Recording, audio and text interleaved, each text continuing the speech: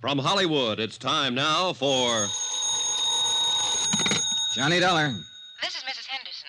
You asked me to call, Mr. Dollar? Yes, Mrs. Henderson. I'm with Paramount Insurance Adjusters. Oh, yes. You probably know we asked for the inquest into your husband's death. Yes, I know. We're trying to clear up the entire matter as quickly as we can, Mrs. Henderson. I'd like to talk to you.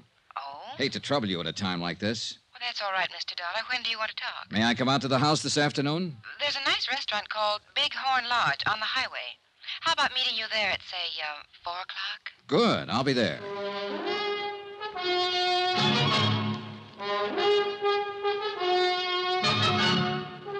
Tonight and every weekday night, Bob Bailey in the transcribed adventures of the man with the action-packed expense account, America's fabulous freelance insurance investigator. Yours truly, Johnny Dollar.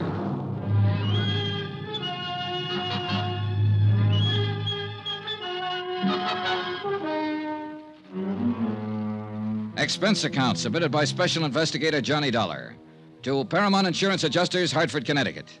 The following is an accounting of expenditures during my investigation of the Henderson matter. Expense account continued. Item 7, $5. One pair of galoshes, believe it or not. It snowed in Culver, Montana during the night, all night. By morning, 14 inches of fine new snow covered everything in sight. After my phone call to Mrs. Henderson, I spent the morning trying to rent an automobile. There was none to be had, so that afternoon I dropped over to see Eve Holton, my sheriff friend. Son, you're going to catch your death unless you start wearing this scarf. Yeah, I'll remember that, Eve. But maybe I won't need one. Oh? Yeah, I think I'll be leaving Culver pretty soon. Well, I hope you don't mean that, son. I'm afraid I do. I'll have to tie this case up one way or another pretty quick. Why? My company wants me to get back home. I got a letter this morning. Oh, well, how can I help you? Well, for one thing, you can lend me your car again. I have a date with a lady out at the Big Horn Lodge. Pretty fancy. You can have the old thing anytime you want it. You know that, son. Who's the lady? George Henderson's widow. Yeah. Oh? Now, I know what you're going to say. Why go after her? Why bother her until I have something to go on? Well, I got to do something, Eve. I'm no nearer now to knowing whether Henderson was pushed out that hotel window, fell, or jumped. I think I have enough of an idea of Henderson and his wife to pick up some valuable information from her. Any objections? Nope. Johnny, a couple of days ago, you asked me to look up people who might have been especially friendly to Mrs. Henderson. You still want to know about them? Yeah, sure. Well, I'm working on it. Anyone so far? Nobody I'd put in that category. What time you have to be at the Bighorn? 4. It'll take you a while. Wouldn't hurt to start right now. She's parked out back. Okay, thanks, Eve. Good luck. And don't let her rang-dangle you, son. She could do it if she wanted to. Goodbye, Eve. 10 minutes later, I was on the road to Bighorn Lodge, which also happened to be the same road I'd traveled 2 days before to attend George Henderson's funeral. As I drove past the graveyard, white and stark against the blue winter sky, I noticed a car parked along the side of the road, a little Chevy coupe about 1952.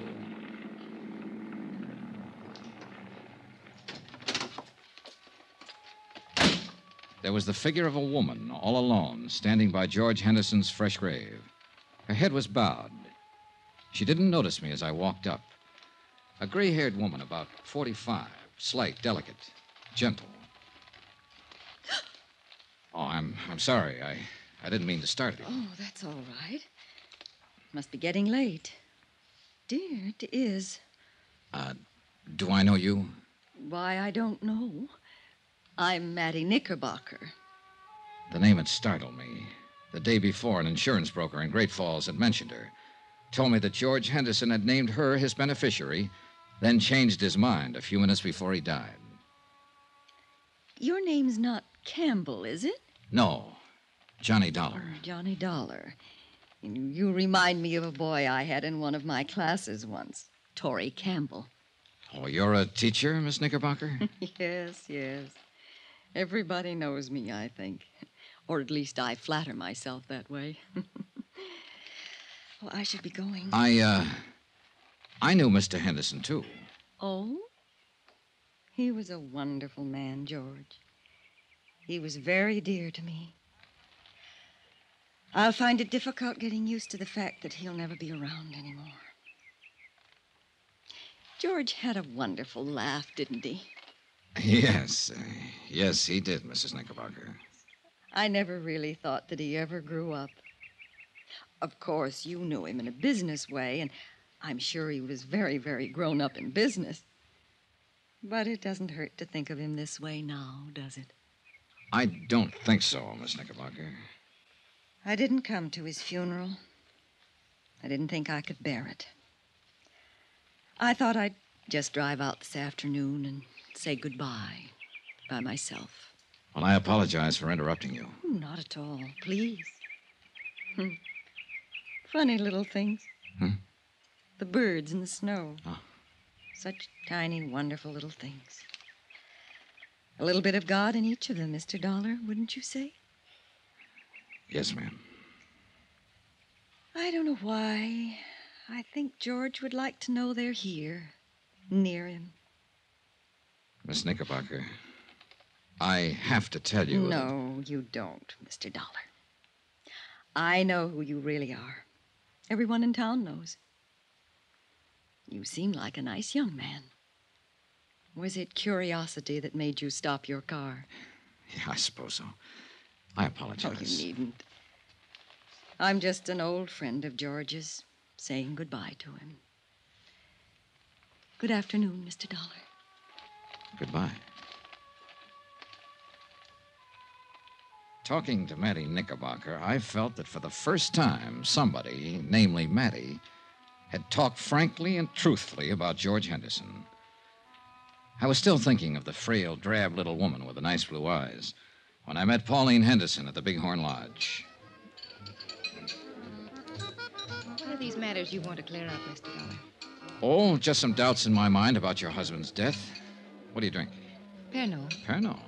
I learned to like it in France. All right. One Pernod, bourbon, a little water on the side. Yes, sir. You sound like George when you order. Hey, I like your Bighorn Lodge. And I have to say, when it's elegant in the West, it's elegant. I'd like a light, please. Oh, sorry. Sure. Thank you. Mrs. Henderson, do you mind if I don't stall any longer with the drinks, the smokes, and the compliments? I'm surprised you've stalled this long. I've heard you're a very blunt and impulsive man. I spoke to an insurance agent named Thurber yesterday in Great Falls, your husband's agent. Mr. Thurber told me that your husband wanted to name a new beneficiary last week. Really? Yeah. He named Matilda Knickerbocker. Mattie Knickerbocker. I'm not surprised, I suppose. Mattie's a lovely woman. I know George was very fond of her. Mr. Thurber also told me that Mr. Henderson changed his mind about that the day he died. In fact, he phoned Mr. Thurber in Great Falls and told him to leave the policy as it was. He did that a few minutes after you left his hotel room, a few minutes before he died. Can you explain any of that, Mrs. Henderson? Why don't you ask Mattie Knickerbocker? Because I don't think she'd know. I ran into her this afternoon, and I talked to her. Oh, not about this, just about other things. I'll look her up again if I have to. But it's you I want information from now. Then why don't you ask what you mean, Mr. Dollar? All right. Did something happen in that hotel room that made him change his mind about you? That's better. I do wish that ridiculous little man would bring our drinks. He will. Don't misunderstand what happened in the hotel room. George and I were going to be divorced. He moved out of the house a month ago. We went to his attorneys and drew up a tentative property settlement. You mean... Dunlap, Eder, Reardon, and Blake, Great Falls. They have a copy of that settlement. George was quite generous to me. So I didn't kill him for his money, if that's what you're thinking. Here we are, sir. Pernod, bourbon. Thank you.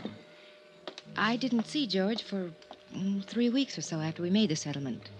Then we happened to meet one day in Culver, and, well, we had a rather bitter argument. It was one of those ridiculous things. We quarreled and parted very angrily. The whole thing was childish.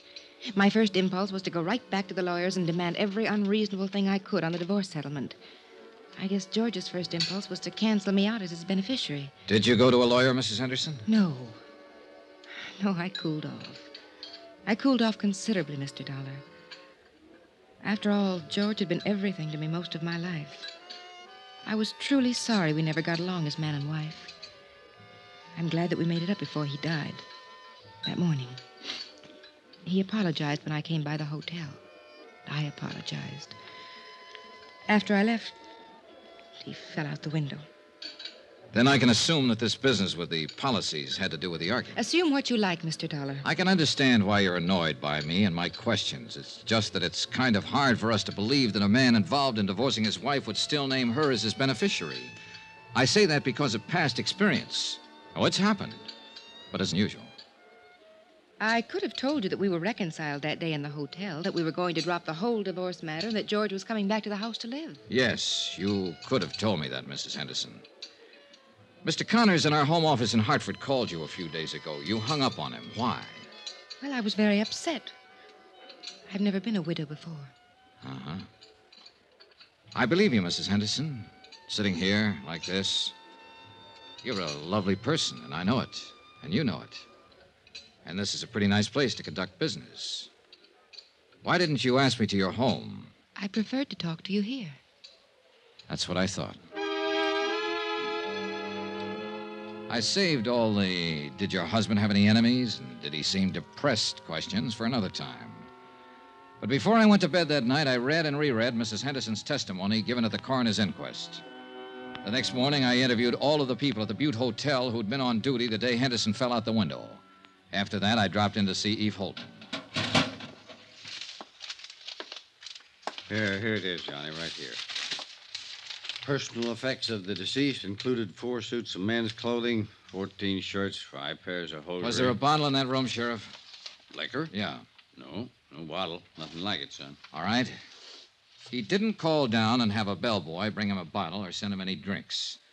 The chambermaid swears there was no liquor in his room all the time he lived at the hotel. You say he was a light drinker. Now, what light drinker takes a nip before he has his breakfast? Who said he had a drink that morning? Mrs. Henderson. What? On the witness stand, under oath at the inquest. She testified that her husband had a drink before she came up to the room and while she was there. Now, mind you, she didn't say he was drunk, but she did say he had been drinking. You read over that transcript. So? So I think she threw that in, made sure it got in, because it's sometimes hard to believe that a cold, sober man will walk out of a hotel window and kill himself accidentally. A drunk or a drinker might do it. You and I and everybody at that inquest somehow got the impression that Henderson was slightly tipsy that morning. And Mrs. Henderson saw to that. Now then, if Henderson had a drink, I want to know where he got it. Tell me, Eve. No bottle in the room, no bottle brought up to the room. Where did he get that drink? That's a pretty good question, son.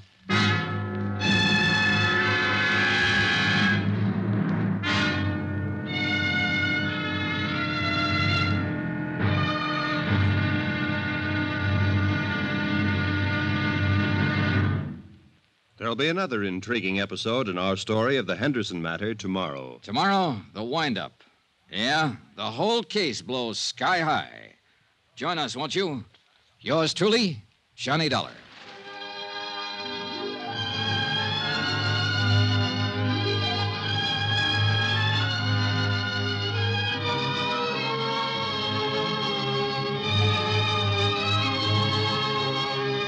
Yours truly, Johnny Dollar, starring Bob Bailey, is transcribed in Hollywood. Written by John Dawson, it is produced and directed by Jack Johnstone. Be sure and join us tomorrow night, same time and station, for the next exciting episode of Yours truly, Johnny Dollar. Roy Rowan speaking.